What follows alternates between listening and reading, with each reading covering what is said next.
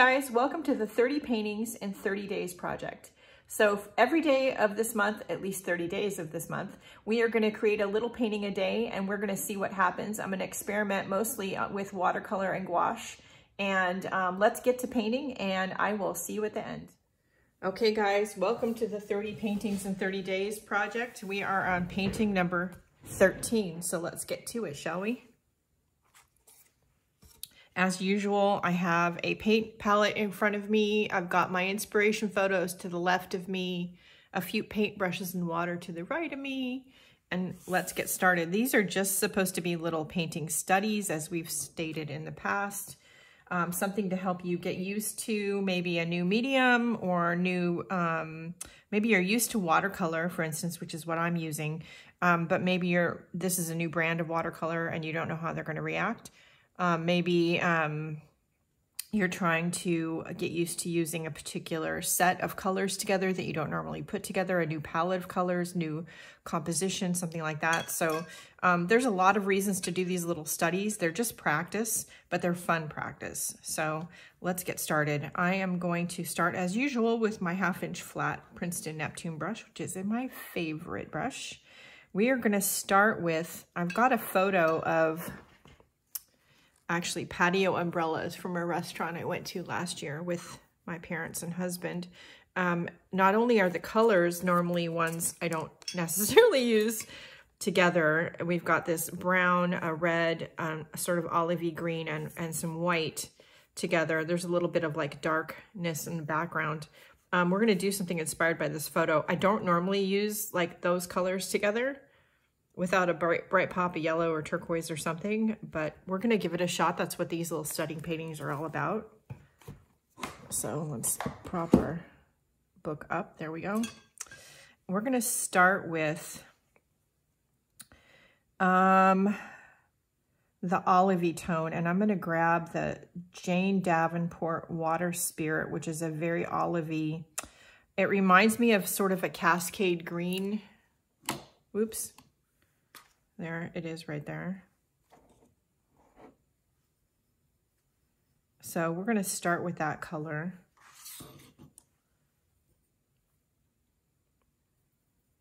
I'm going to add some water to it. And I'm going to map out a shape in the background.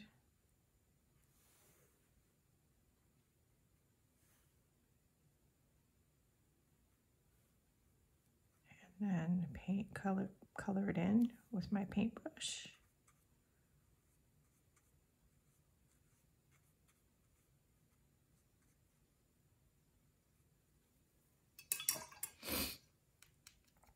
And then I'm going to go in with PBO's Burnt Umber.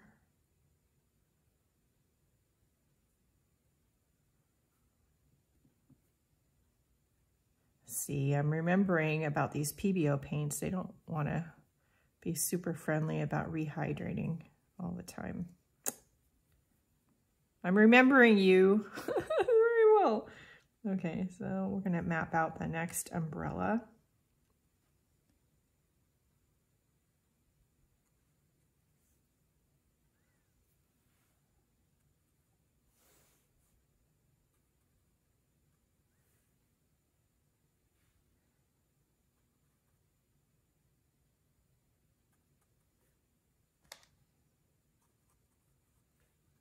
And then fill it in. Now I'm going to try hard to leave white space, which, as I've stated before, if you've watched any of the paintings in this series or any of my watercolor painting tutorials I've had on the channel in the past, you know, I get focused into working with the paint and I forget about leaving white space. But you know, I'm not a watercolor purist by any stretch, so I have no problem with grabbing a white gel pen or something to bring the white space back if needed. All right, then I'm going to go in with Jane Davenport's Ladybug, which is a nice sort of bright red color.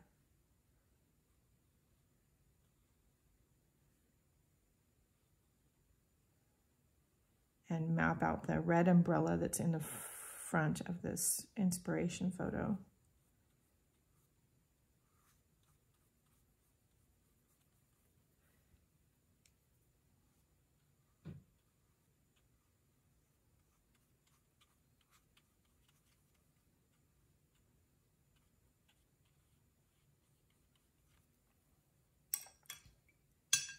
Okay, before I do anything else, I want to dry that, so I'll be right back. Okay, I'm going to go in with a little bit smaller brush, one of my round brushes. This is the round number 4, and I'm going to go in with the Jane Davenport ink, which is her dark blue gray color.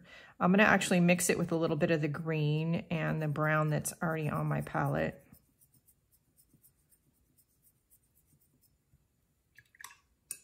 I might grab some more brown. I'm going to grab some of the Van Dyke brown and just make sort of that dark background color that I see here. So we're going to put some here.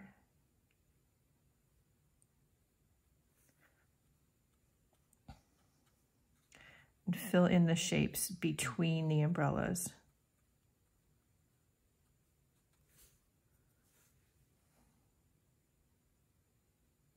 No, again, these are little study paintings, so you're not looking for it to be super realistic like at all. Let's see. I'm gonna go here and here.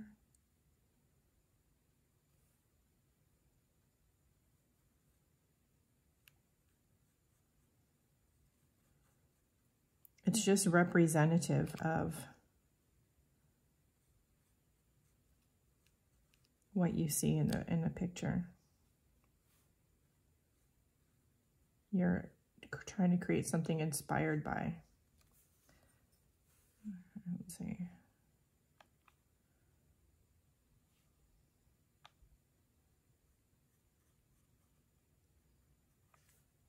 I'm trying to map out these shapes so they kind of make sense.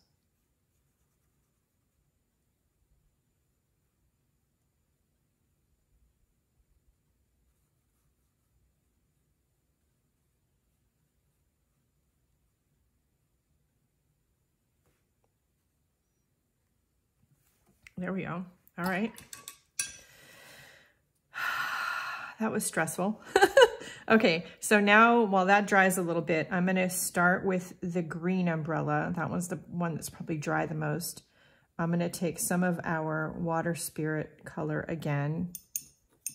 I'll let it go ahead and mix with the background color a little bit. And I'm going to add some shadows.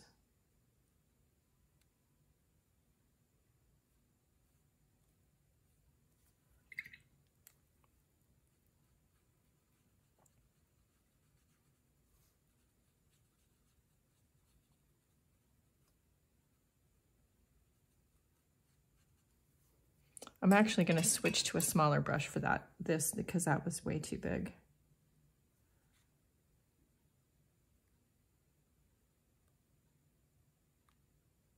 I'm going to just hint at refining my shapes.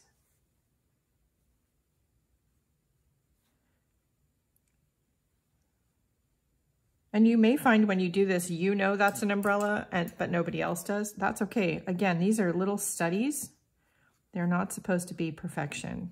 Okay, so then I'm going to go into the brown one, and I'm going to actually go with the dark Van Dyke brown for this one.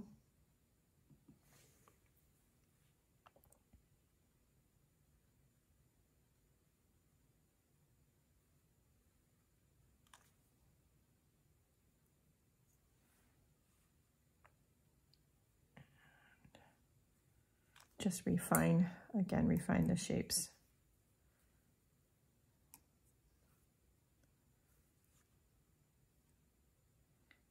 Referencing the photo.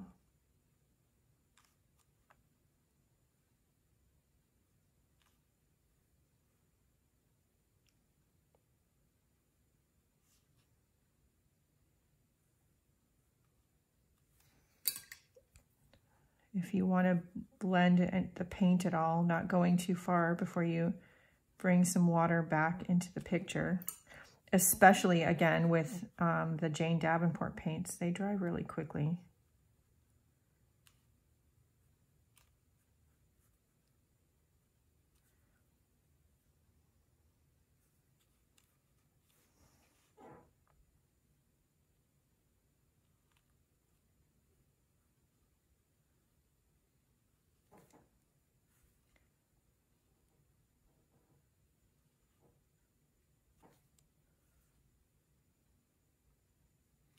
Okay.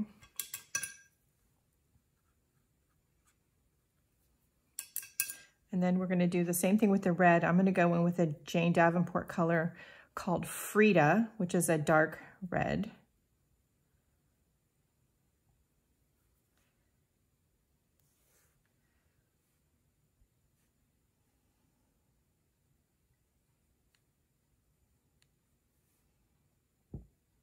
I had a lot of coffee this morning. My hands are a little shaky, FYI, in case you didn't notice by that wiggly red line.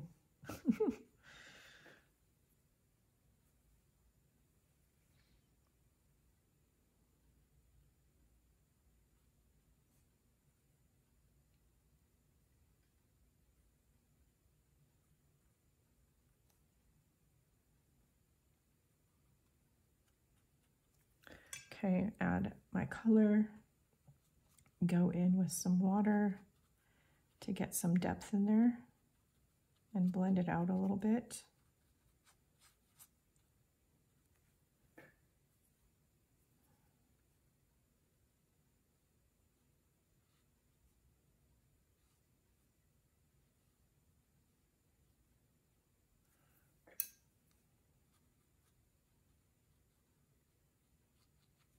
Okay, I'm going to go in with the ink color and adjust the little umbrella finial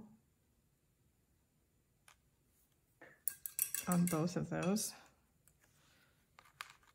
So now, while that's like drying and settling, I'm going to take, I'm going to go back to a bigger brush, and I'm going to take the Jane Davenport. Well, I'm going to just take this color that's on here.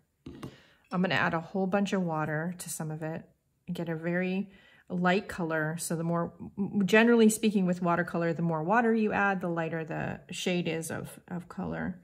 And I'm going to put just a little bit. I don't want too much. That's actually too much. And I want to suggest a shadow for this white umbrella. Just put a little bit and then pull the pigment up with water. Again, a little bit. And then pull it up with water.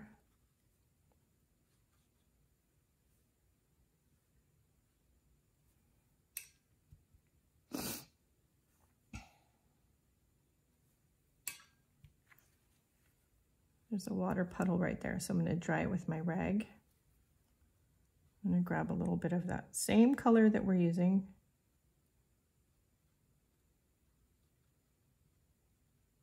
Okay, just suggest the little kind of flap that's in the middle of the umbrella. I'm going to do the same thing up here.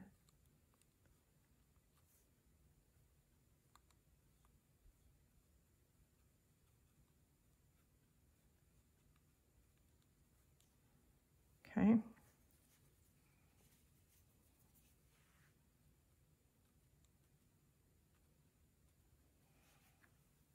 Switch back to my little teeny tiny brush.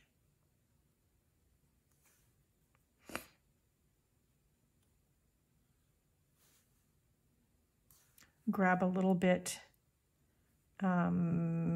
darker shade of that tone that we're using to just refine the outlines on some things. That little puddle right there,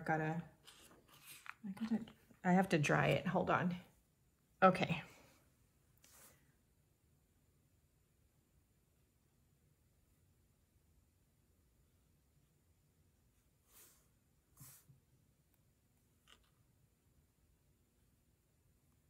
Okay, now we're going to go into the same ink color, the dark blue-gray.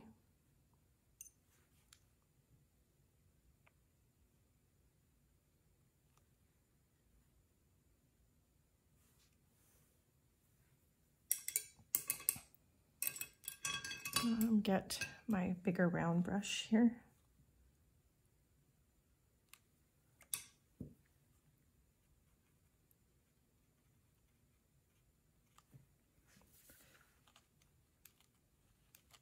Okay.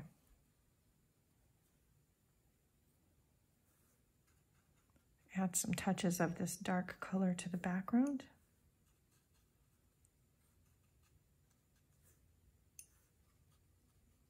I'm not sure this is a successful paint study as much as an interesting experiment, but that's what these are about. These are not about perfection, so I don't even want you to go there. Don't beat yourself up about it. Just experiment and play.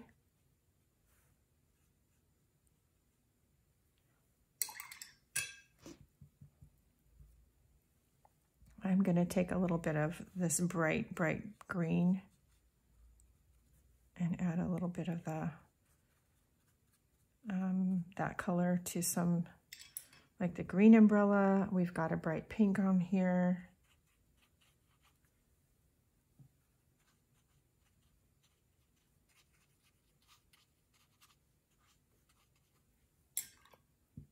And I'm going to grab some yellow ochre.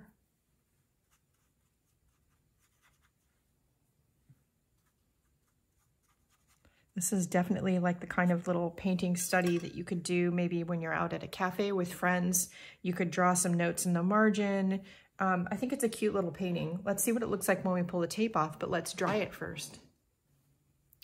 Okay, before we even pull all the tape off, I can tell you that I'm not a super big fan of just using these colors together without some pop of something, but it's an interesting experiment. And see, as I pull the tape off, it's more interesting without the tape on there. So that is painting number 13.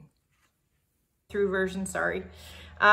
If you'd like to support the free content here on Facebook or in the here on Facebook, holy cow. If you'd like to support the free content here on YouTube or over in the Facebook art groups, I certainly would appreciate that. You can, of course, join Patreon. We do have YouTube membership here for a small fee. And also I have an Etsy shop, and I have PayPal tip jar and all that stuff. So check out the video description. Relevant links will also be down there. And yeah, don't forget the most important things. Stay healthy, stay safe, stay creative, and go out and do something nice for yourself because you deserve it. Do share your work with me. I would love to see what you're doing. That's it for now. See you later. Bye, guys.